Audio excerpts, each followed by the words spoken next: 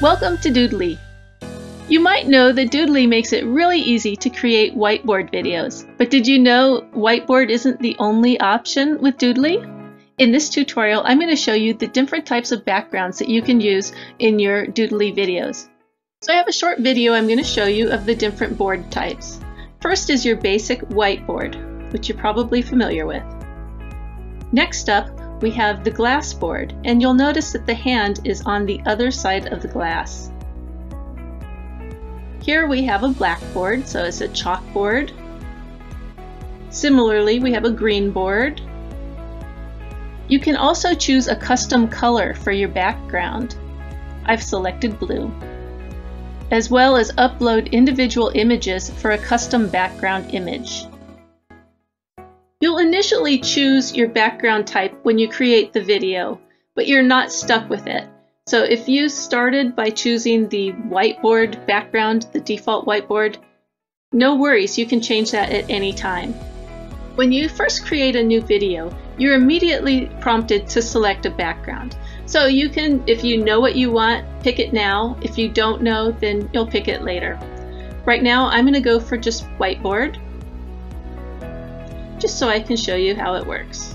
So let's put something in our scene. I'm going to go ahead and just type something in here. So that's your basic whiteboard. If we hit preview, you'll see the hand in front doing its drawing.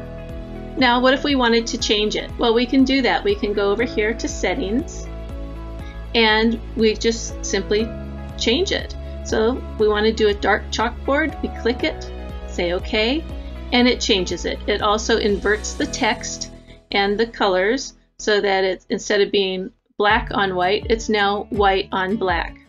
If I want to change it again, let's say to glass board, I just simply select it. And now it's back to black on white, except for this white is actually clear, it's glass. As you'll see when I hit preview, the hand is behind the glass. Now there are two types of custom backgrounds you can do. So if we go here and choose custom, the first one is custom color, and you'll notice there's an arrow down here right next to it. You can also choose custom image.